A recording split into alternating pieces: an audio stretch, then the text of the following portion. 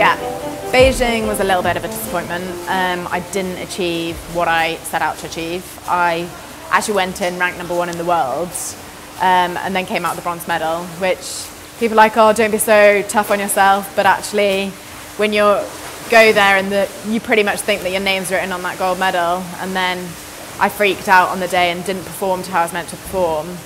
So it was a big disappointment. But London, incredible.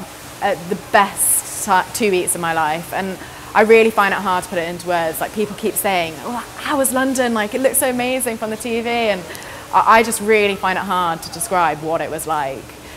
Standing in front of 17,500 people, seeing the red, white and blue Union Jack, and you know, they're all cheering for you. They don't care if you win, if you come second, if you come third, or if you come last. They're so happy to be there and to support a British athlete, and it really was an incredible experience.